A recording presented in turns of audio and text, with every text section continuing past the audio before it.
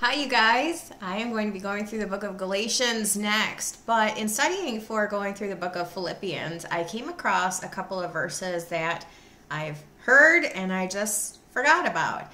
And it's so interesting. They come from Philippians 4. So this is going to be something that I enjoy getting into. So I'm kind of previewing what is to come regarding Philippians.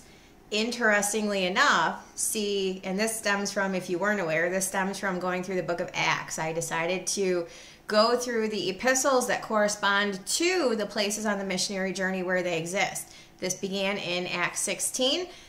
We were introduced to Timotheus, and so I went through 1st and 2nd Timothy.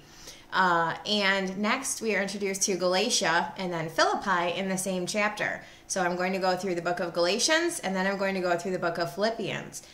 In Acts 17, we're going to be introduced to the missionary journey to Thessalonica, where I will go through 1st and 2nd Thessalonians. So what's interesting is in the natural sequence of mentions in Acts 16 and then 17, it's Philippians and then Thessalonica, Philippi and then Thessalonica. Well, Thessalonica is actually mentioned in Philippians 4. So it's a natural segue, and I thought that was very interesting. In Philippians 4:15, he says, "Now ye Philippians know also that in the beginning of the gospel, when I departed from Macedonia, no church communicated with me as concerning giving and receiving, but ye only. For even in Thessalonica ye sent once and again unto my necessity, not because I desire a gift, but I desire fruit that may abound to your account." So they were doing good things and sending him things when he was in Thessalonica, which we will learn about in 1st Thessalonians.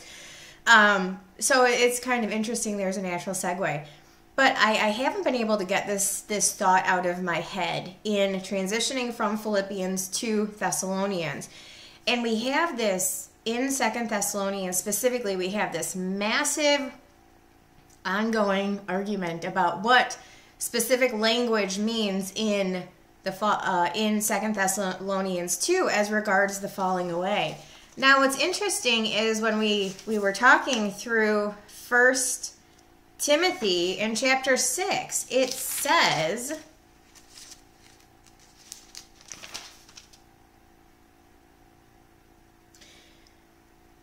in verse 4, "He is proud, knowing nothing, but doting with questions and strifes of words, whereof cometh envy, strife, railings, evil surmisings." Now, obviously, that's not talking about godly people, or that's talking about ungodly people, people who are not saved by grace through faith. But just the whole striving over the meaning of words. Don't we do that quite often? And 2nd Thessalonians 2 is a prime example of this.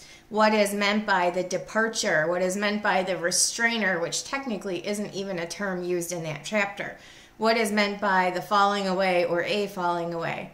The striving over the meaning of words, which I discussed in the last set of epistles I went through, is brought into full focus in 2nd Thessalonians because there is much striving about the meaning of words in that chapter.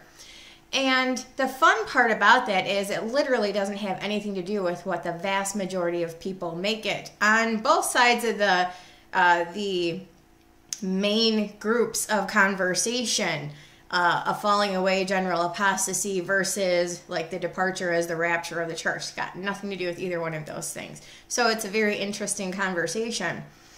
And as I sit here and I say this, forward looking to going through the books of 1st and 2nd Thessalonians and the meaning of words and things like that, and I realize that people don't like hearing what I have said and what I will again say about what that chapter is actually talking about, because it's not what they want to hear. People have a very difficult time these days with listening to things that depart from what they want to hear, whether it's accurate or not. And this kind of goes into what we learned in 2nd Thessalonians about itching ears. People seeking out those who say what they want to hear rather than teaching sound doctrine. And that can occur within the church also amongst saved people. I mean, just because you're saved doesn't mean every single thing that you believe might always be sound doctrine. It may or may not be. I don't know. I don't know who you are. But in setting up the conversation for going through 1st and 2nd Thessalonians, Philippians does a wonderful thing. And it says in Philippians 4:7, "And the peace of God which passeth all understanding shall keep your hearts and minds through Christ Jesus." And we should be very glad of that regardless of whether every single bit of our doctrine is sound, we are saved by grace through faith. And the gracious part of that is that you don't have to have every single thing right, and probably none of us are going to have every single thing right. Just the nature of how that goes. Underscoring the grace of God that he's going to save us anyway, despite the fact that we don't have every single thing right, because we are positionally in Christ. But he says, "Finally, brethren, whatsoever things are true." It doesn't matter if it is what you want to hear. You need to pay attention to the truth, even if it is what you do not want to hear, or you don't like it because it doesn't put something as soon as you want it to, or doesn't mean what you thought it meant. That you're striving over the meaning of words in this situation where it's actually not even relevant. "Finally, brethren, whatsoever things are true, whatsoever things are honest, whatsoever things are just, whatsoever things are pure, whatsoever things are lovely, whatsoever things are of good report, if there be any virtue, if there be any praise, think on these things." Now, I understand that there are some things that we're dwelling on that are going on in the world these days that aren't honest and just and lovely and of good report and virtuous and worthy of praise. They are things that stir up strife, and they are absent of peace. They are absent of, I don't know. We know what's going on in the world these days. And we just have to remember to dwell on the things that are within our control, to dwell on the things that are permanent, not temporary. What's going on in this world right now is literally meaningless. It just is. And I understand that some people believe that they're fighting the good fight for a good cause, that they're being noble.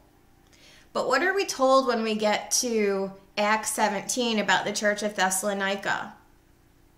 Well, actually, it's the Bereans, where he went after he left Thessalonica, after Paul left Thessalonica, being kicked out by the Jews who wanted his head for telling them to depart from the law and follow Christ.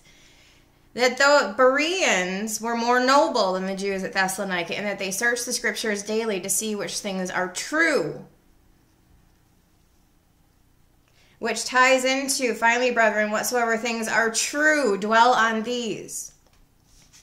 So I'm going to leave you with a final thought before we get into the law and the book of Galatians.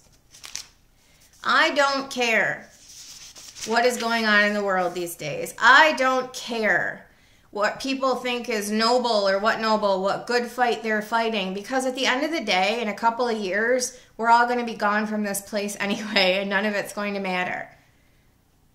The truth of the matter is, and what we need to dwell on is this: regardless of what you think is noble and what good fight you're fighting, this is what we need to remember and dwell on as a true and pure and just and lovely thing.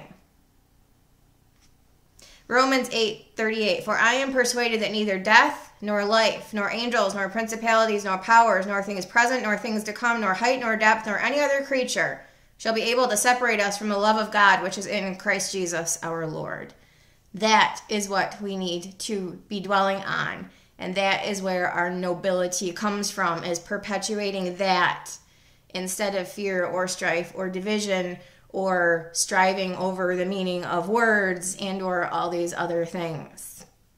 Remembering that our position is in Christ, and there's nothing that can take that away from us. I'll see you guys later.